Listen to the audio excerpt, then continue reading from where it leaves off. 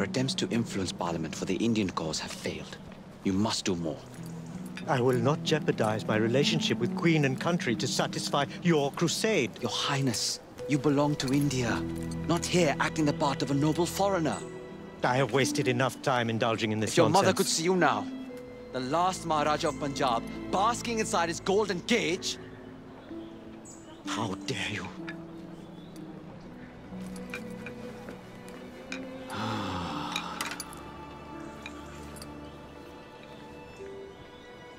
I always recommend bringing someone's mother into the argument.